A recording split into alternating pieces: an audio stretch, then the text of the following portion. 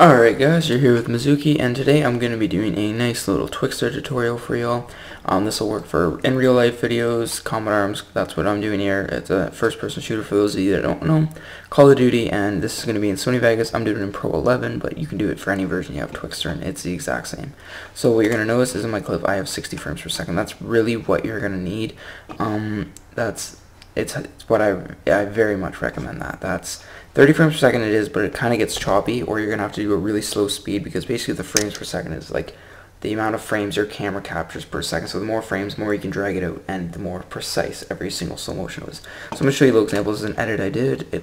I use Twixtor quite a bit in it, but I mean, Twixtor is an overused effect, and it's good when you do use it good, and then that's generally when it's okay. So see there, Twixtor there. Might be a little laggy because I'm playing on this, but you can see the nice Twixtor, how nice the gun comes up and stuff, slow motion there. And it's definitely a lot more efficient than dragging a clip out. So let's get started. We're going to take your clip here that you have, and we're just going to drop it in. And you might want to zoom out if you're really zoomed in. If you have black bars is the biggest thing in a montage or anything, you're going to want to get rid of those. So maintain aspect ratio. If not, you're just going to have to manually crop it, and you will just have to go like that to get rid of the black bars. So we're going to put that back, and what you're going to do is delete the video track. So let's right click on the track and hit delete. Alright, so now we have our clip, and you can watch it here. It's just me. I get like a nice flash scope headshot. It's nothing special, but it'll do for this purpose of this video. So right here, we're just going to scroll through frame by frame until we find where we want a Twixtor. And we're going to go right before I scope in, so maybe 3 frames there. So zoom in just by scrolling your mouse up or hitting, where is it? I don't even remember, the plus sign. And you're just going to hit S and just go 1, 2, 3. S is to split, S again. So then what you're going to do is whenever you drag this out, you'll see the blue bar appearing over. That's how long you're dragging it out for. So we're going to drag it out to maybe 2 seconds. That's a very long Twixtor, but I mean, that'll do for the purpose of this video. Actually, you know what? I'm just going to put it to, it's pretty much wherever you want. Generally, you'll have music here that you're syncing it to or something, but for the purpose of making this go quicker, I'm just going to do 1 second of Twixtor. Fuck it, I'm doing 2 seconds. Alright, so you're going to go into your video effects, find Twixtor Pro, not Twixtor, Twixtor Pro. I don't know if there's much of a difference, but I have a preset here that I'm going to give to you guys. So you go drag it onto your clip that you want, and you see all the effects. When you copy down all these, here I'll just leave it so you guys can see all these. You're just going to type it, and you're going to save it as a preset, so then you don't have to worry. I put 0.08 as the speed, or 0.8% as the speed, because that generally does okay. That's a good, nice slow Twixtor, and if you ever need it, it's faster or slower, you can always adjust the speed. So we're going to go down. Sorry, I'm on a MacBook using, my drivers are really messed up, so that's going to look really weird to you guys.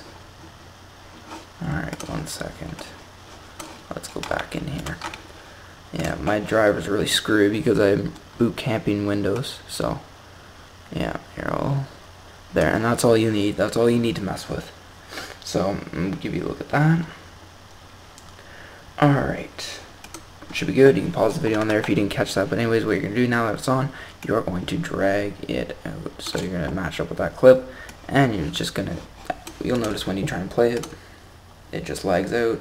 It's much too slow. But you're just going to highlight it, hold shift and hit B. It's called building a dynamic preview, and my computer definitely managed that quite well, so that's perfect. We're going to go and we're going to hit play, and it's got a nice slow motion to it. It's maybe a little too slow. Maybe if it looks like it's a still image, you might have it too slow. You might need to rebuild a preview, but we're going to up the percent. We're going to put up maybe 1% here. If that's, and we're just going to, yep. So there we go, built a preview. It might take longer for you because my computer is rather fast. I'll play it, and you can see that nice movement there. Just a perfect, and especially when you have the music or whatever, you're just syncing it to the music. A nice build up. You can even make that a little faster if you wanted. So we're going to go to 1.5, and you just keep tampering with the speed until you have what you want.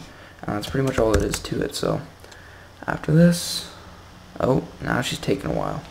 But that's pretty much all it is. You just gotta remember, trying to record 60 frames per second if you can.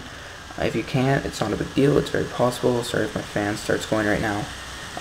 Macs are really bad for their fan volume, so Yeah, that should be good right there. So we're going to play it, and look at that, slow motion.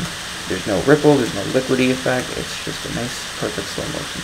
That's all there really is to it, guys. If you guys want some more basic editing tutorials, maybe leave a comment below what you'd like to see. So without that, further ado, then yeah, just subscribe, like, and comment. So peace out.